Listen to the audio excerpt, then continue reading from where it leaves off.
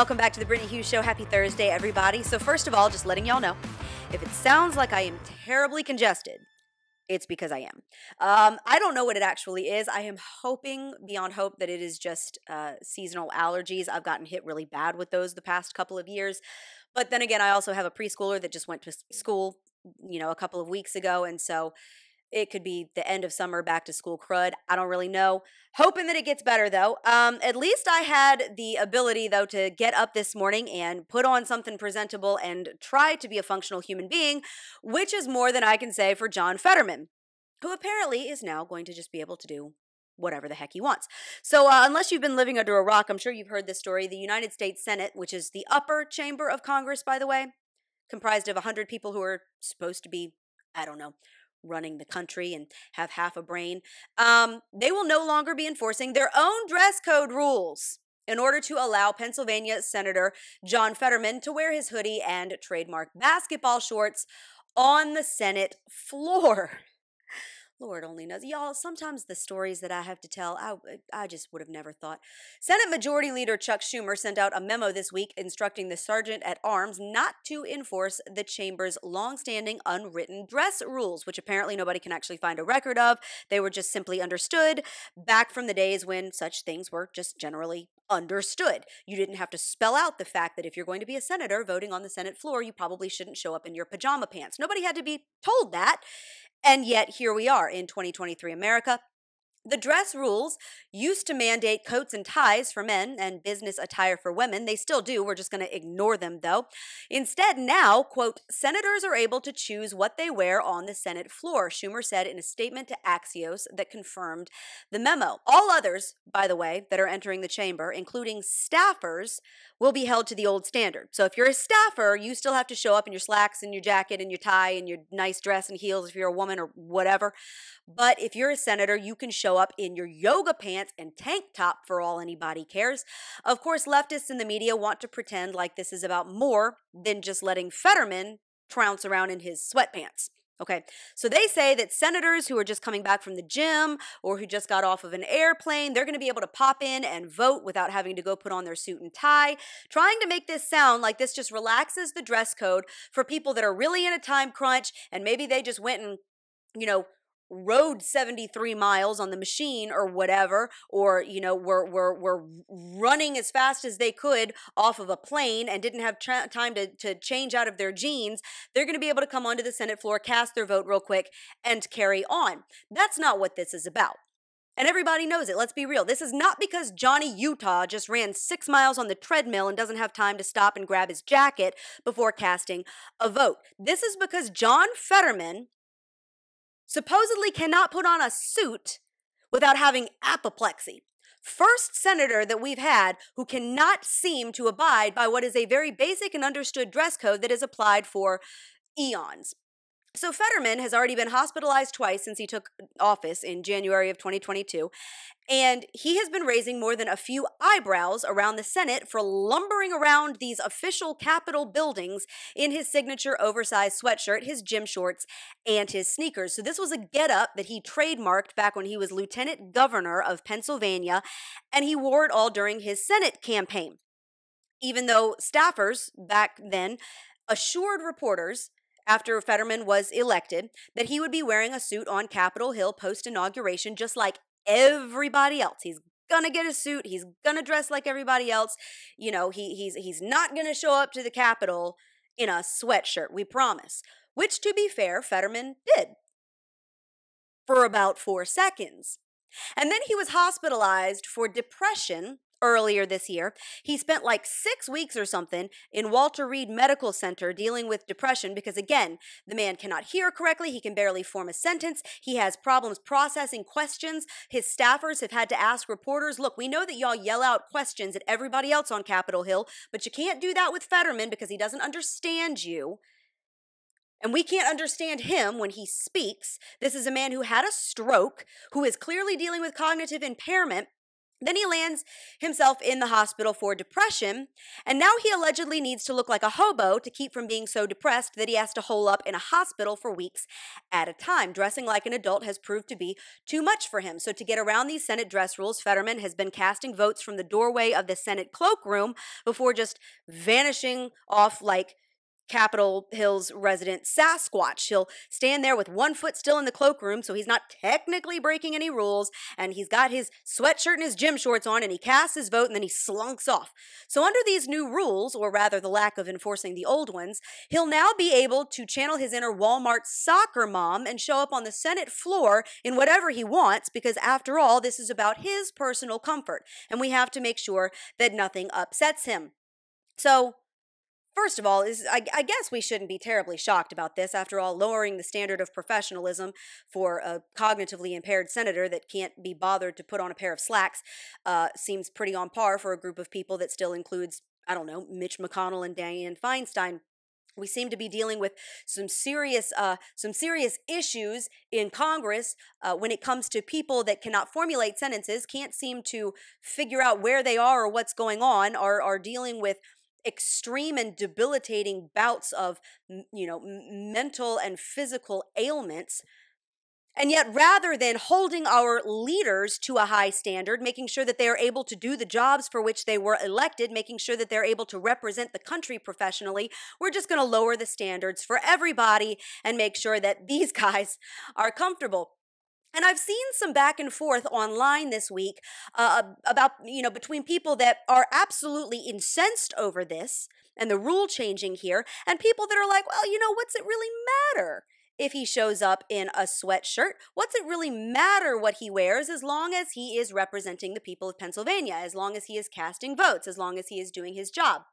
Let me explain to you why this matters. And the fact that I'm having to spell this out is so incredibly frustrating because, again, some things just used to be common sense. Some things just used to be a given. There's a reason why these rules were not written down and nobody can find a record of them, because people used to just understand this stuff. But since apparently we have to explicitly explain this to the lemmings in the room in detail, let me give it a whirl.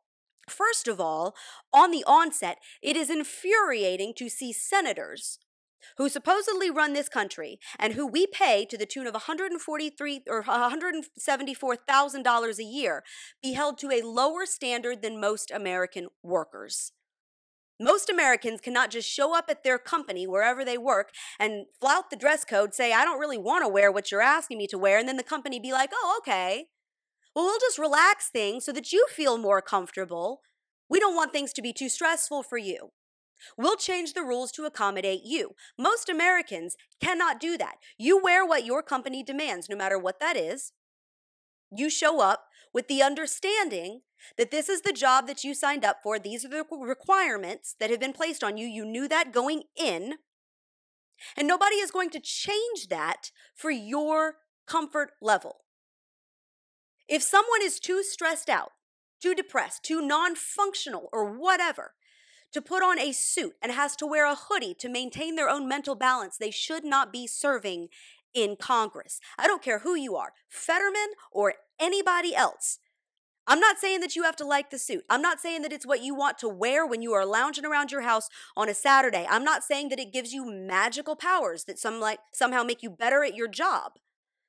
Although, frankly, taking some pride in yourself does tend to boost your perception of yourself and others' perception of you. But at the very least, you should be able to dress for the job that you have without completely losing your marbles. If you are that fragile or that self-absorbed, you should not be in Congress. But here's the bigger issue with this, and here's what I think frustrates so many people.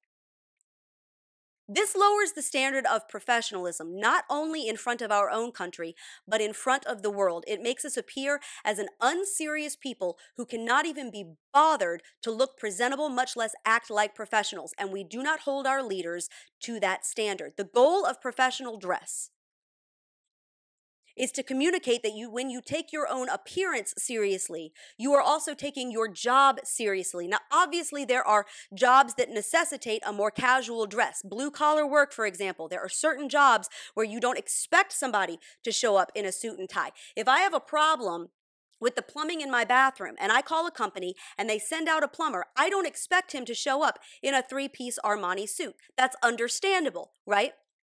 We have certain jobs that necessitate a more casual dress because anything else would physically prohibit the ability for them to do their job. They need something that's going to hold up better. They need something that's going to get dirty. They need something that's not going to tear. That's understandable. That makes sense. But even blue-collar workers, when they go to things like weddings or a funeral or to church, they understand that cleaning up when you enter into a more serious environment is an expectation because it presents that you are taking whatever function you are attending seriously.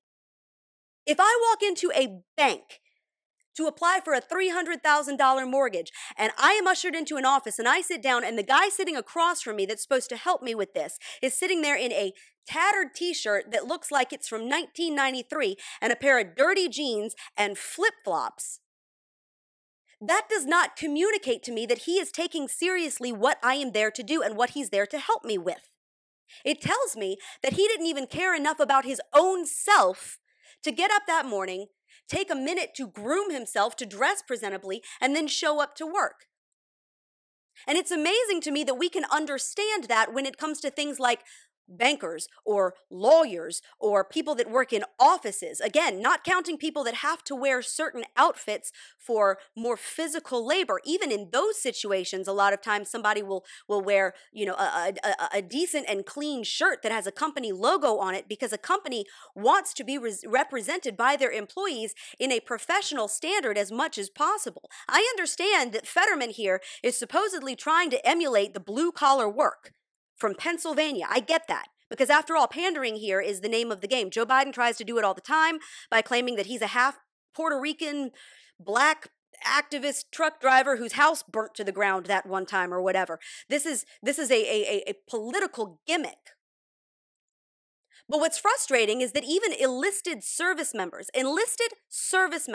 who make $25,000 a year are held to a higher standard of decorum and professional attire than the senators who make $174,000 a year who can send those guys off to war. That's what's fascinating to me. A professional attire communicates a message. And when we have leaders in Congress, when we have senators showing up in their PJs just about, what message is that communicating to the constituents that are trusting them to represent them? And on the world stage, where people are looking at this country and the leaders in it, what message is that communicating? It does matter. And the more we chip away and say, this doesn't matter, who really cares? Let's just lower the standard. Let's relax everything. The behavior that then follows that is the inability to take things seriously. Then again, this is Congress we're talking about. I don't know. Maybe people don't expect their congressmen and their senators to dress professionally because, quite frankly, most of them don't act professionally. And we're going to get to that in just a second. Of course, if you do care about high standards, you should probably be holding your health insurance company to one. Every single year, millions of Americans just like you pay exorbitant premiums for healthcare coverage that you might not need and don't even use, only for your hard-earned dollars to go to pay for medical procedures for others that you might not agree with, things like abortions or gender-affirming surgeries. If you want to make sure that you are saving money and getting the coverage that you need without paying for procedures that violate your beliefs, you need Share Healthcare. With plans that start as low as $149 a month, Share Healthcare is not traditional health insurance. It's a cost-sharing program between people of like faith and values who simply want to save money and make sure that they're only funding the things that they need and that they believe in. Go to sharehealthcare.com, enter the referral code MRCTV23, that's sharehealthcare.com, MRCTV23, and find a plan that works for you and your family today. Speaking of decorum, we have here a tale of two women, if you will. This one has been fascinating to me. So, on the one hand, again, unless you've been living under a rock this past week, you've probably heard this story. We have Lauren Boebert, Congresswoman from Colorado, who keeps finding herself in the public eye.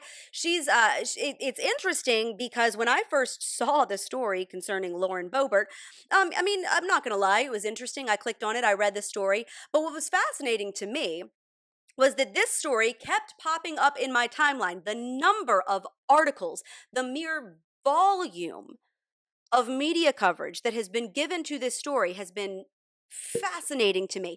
You would think, upon reading all of this, that this was like the crime of the century. This was the biggest scandal that any congresswoman has ever been caught in. You would think this was a massive, massive deal.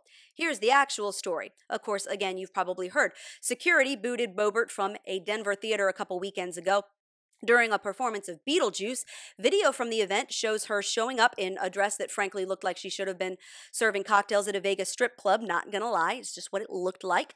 According to the incident report, she and her partner were, quote, vaping, singing, and causing a disturbance, which led to multiple people complaining and to Boebert and her buddy getting kicked out. Now, what was not included in the report were clips from the scene that appears to show Boebert being groped by her date. It's not incredibly clear. I'm kind of grateful that it's not incredibly clear. Frankly, I could do without certain details. She has said she has since parted ways with this guy. Frankly, the whole thing reads like a couple of 17-year-olds being morons in a theater, which is probably exactly how it would have been treated if Boebert were not, of course, an elected congresswoman and a Republican to boot. Which, in all fairness, being a congresswoman, being an elected official, does raise the standard of behavior, or at least it should, except that now senators can vote in their yoga pants, so really, who knows? It's amazing to me when we want to have standards of professionalism and when we don't. On the one hand, we expect these people to be above reproach and to behave like professionals and, to hold themselves to a higher standard. And on the other hand, it's like, well, this guy doesn't want to change into a suit. He wants to wear his sweatpants and his tennis shoes. So really, whatever, just let him do whatever he wants. Who actually cares, right? These are humans. We're all humans, whatever. Amazing to me. When these rules seem to kind of go out the window. Boebert has since apologized for her behavior, but she has been castigated online by leftists, of course, but also no shortage of conservatives, because unlike the left, we do have the ability to critique our own. By the way, side note, regardless of what political side of the aisle you're on, this kind of stuff is what happens when you elect unserious people who are more concerned with their own celebrity status than serving as statesmen. I don't care which side of the aisle you're on. Both sides have a pile of these. When you have a Congress that serves more to make people into Twitter stars than electing mature, intelligent people to represent Americans and actually do the work of the people. Boebert is far from the only one. This has been going on for far too long, and social media and the ability of lawmakers to turn into Insta celebs with a couple of good zingers over on Instagram is only making it worse. Okay, so it's always important when it comes to electing our leaders to elect people that are serious, people that it's not just that they've got a good one-liner over on Twitter that you liked or that they said something that you agreed with. It's also important to make sure that these people are of good and sound character. I know, very difficult to come by these days. I get it, but that's why this is so important. But back to Boebert, was her behavior trashy? Sure. I mean, I get it. You're getting what appears to be groped in a theater. You're causing a disturbance. You're vaping. There was allegedly a pregnant woman in attendance who did not appreciate being vaped all over. You're causing a nuisance. You're, hooting and hollering and singing and whatever. But it's amazing to me because, again, the way that this has been covered and the outcry over this makes it sound like this is the worst thing that an elected congressperson has been caught doing in recent memory. This is the worst of the worst. My gosh, it's just beyond the pale. Which is fascinating because if you contrast this with the story of one Susanna Gibson, things get even more interesting. So Susanna Gibson, she's a 40-year-old nurse and a mother of two. She's running for a seat in the Virginia House of Delegates in a Richmond area district on a platform that she is largely dedicated to pushing abortion rights. And reports came out last week that she had filmed herself having sex with her husband and live streamed it on a porn website called Chatterbait under the username Hot Wife Experience. So I didn't know about this website. I could have gone my whole life without knowing about this website. But what this website essentially is it is a forum where you can pay to live stream someone engaging in various sex acts. What's more, you can actually make requests. If you pay enough, you can make requests asking them to do certain things. And so it's a live performance, if you will. And Gibson was featured in multiple, it wasn't one video, this was a whole slew of videos of her performing. She asked viewers to pay the couple with tips for private showings, which included offering to let viewers watch her pee, be sodomized, get hit or choked. In one video, she claimed that she had had sex with 3 men in one day, but urged viewers, quote, "Don't tell my husband, he was the third." Now, after these videos surfaced, Gibson did not deny them. Rather, she claimed that her privacy was invaded when the reports were made public, again, about the videos that she voluntarily streamed online for strangers for money. She claimed that this was an illegal invasion of my privacy designed to humiliate me and my family. She said it's, quote, "the worst gutter politics." I would agree with you about the gutter part. So not only did Democrats come out in support of Gibson, it wasn't like they said, "Oh my gosh, that's the heck of a thing and we can't be having that," and, no. Came out in support of Gibson and her right to basically hoe around on a pay-to-watch website. Some even used it as a fundraising platform, including State Senator L. Louise Lucas, who posted a call for donations over on Twitter/X, and actually used this as a reason to fundraise for Gibson. So this was a doubling down. She didn't do anything wrong. Here's Politico actually ran a piece entitled, "So what if a candidate live streamed sex acts with her husband? Politicians have always pushed society's sexual boundaries. The next taboo is bound to fall soon." Here's what this piece actually wrote. On one level, and spare me the reflexive scolding, what's so appalling about what Gibson streamed? For one thing, as the Post notes, there's nothing illegal about Gibson's online adventure. It's not even extramarital. Granted, her performances proved that she and her husband are exhibitionists of the highest order, but we accommodate exhibitionists all the time without clucking our tongues.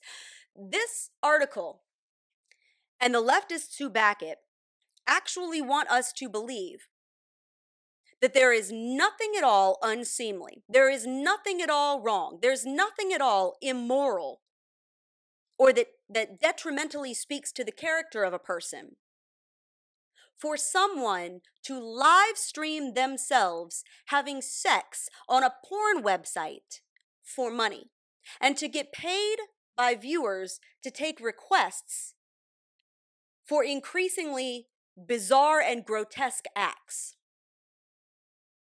There's nothing wrong with that.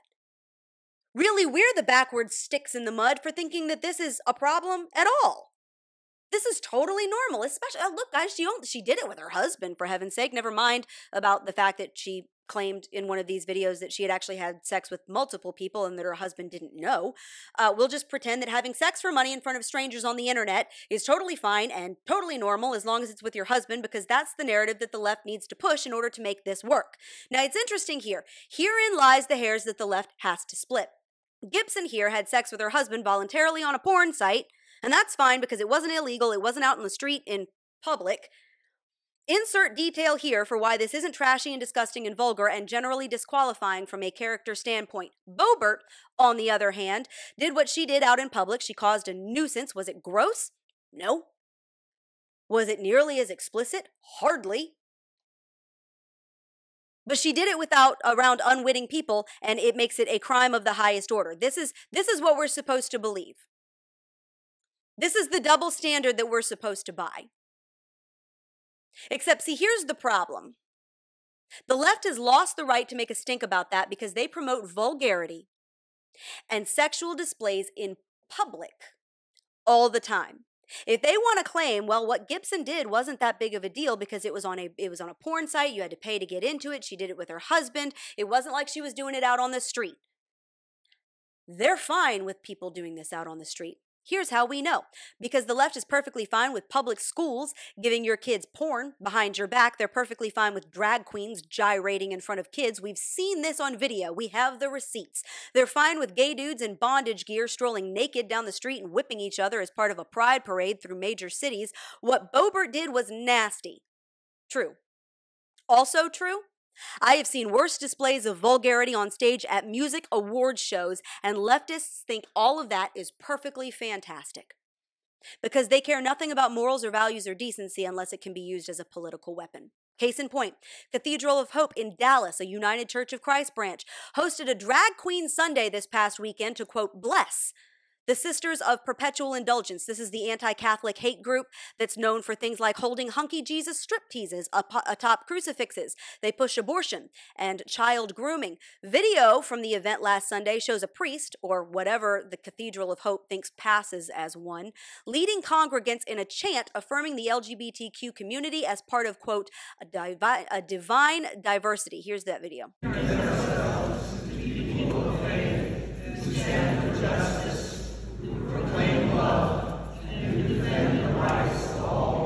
We recognize that all people are made in the loving image of God, no matter who they are, how they dress and express themselves, or who they love. We celebrate this divine diversity and commit to lifting up the voices of the LGBTQ+ community and creating spaces where everyone can thrive. In honor and strength, and we pledge to be allies to the drag community, recognizing their full humanity and their incredible contributions to our world. We embrace radical inclusivity and work to dismantle systems of oppression. We will fight against all forms of hate, prejudice, and intolerance, in order to build a world that affirms and celebrates every person's unique identity and gifts. Now, if that weren't all bad enough, this cathedral planned the event in protest, get this, in protest of Senate Bill 12, which is a new state law that bans explicitly sexual shows like drag shows from being performed in front of underage children, which, having been a Christian myself since the age of 9, I'm pretty sure Jesus would not have been okay with. So this is what they're protesting. Not only are they praising and venerating and blessing the Sisters of Perpetual Indulgence, which is a vile and vulgar group of the highest order, which makes a mockery of people of faith, which makes a mockery of Christ, which is about as perverse as you can get. But this church, quote unquote, is doing this in protest of a state law that says you cannot perform sexual shows in front of children. Why? Because the left wants sexualization in front of children. It is all part of their child grooming platform that implants in a kid the foundation for the left's worldview of morals go out the window, values go out the window. You can do whatever you want sexually. Everything's about you and your feelings. That is the root of the left's platform, and they have to get children believing it from an early age. So they want children present at this stuff. They want children being exposed to kink at pride parades. They want this to be normalized from an early age so that they can raise a generation that doesn't question it. Whenever they say, well, what Boebert did was in public and what Gibson did was not, that is no longer an excuse that they can use because they are fine with perversion and deviancy and vulgarity in public all the time. And we have seen that. So you will excuse me if I do not take lectures on this stuff from people who think grown men dressed as strippers dancing for kids is okay, or who think that having sex on camera for money is not reflective of one's moral character. And before you come at me with all, well, whataboutism is stupid, and two wrongs don't make a right, and we've got to hold our own to a higher standard, and blah, blah, blah. Hear what I'm saying. Hear what I'm saying. Not what I'm not saying. Hear what I'm saying. I am not excusing Boebert. I am not saying that what she did was not garbage. I am simply saying that it is okay and reasonable to be infuriated and disgusted by having a finger constantly wagged in your face about decency and values from people who have none. When leftists demand that conservatives hold their leaders to the highest standards of professionalism and decorum, while at the same time openly and shamelessly stacking their own deck with degenerates. You can't even get your own people to wear suits, much less keep them from getting it on a porn website. So please, stop clutching your pearls and step off. And with that, that's the Brittany Hughes Show, you guys. Thank you for joining me on this Thursday. Hope to see you back here, same time, same place next Thursday. Make sure that in the meantime, you head over to Apple Podcasts, hit the subscribe button on the Brittany Hughes Show. That way you won't ever miss an episode. Also, subscribe to the Newsbusters podcast on Mondays, Wednesdays, and Fridays. That one is with Tim Graham. You do not want to miss it. And with that, again, sharehealthcare.com. The referral code there, make sure you enter it, is MRCTV23. We'll give you great information on how to get good healthcare coverage, keep more money in your pocket, and make sure that you're not funding garbage like this. Sharehealthcare.com, MRCTV23 is the referral code there. I'll see you guys back here next week. Have a great weekend. God bless.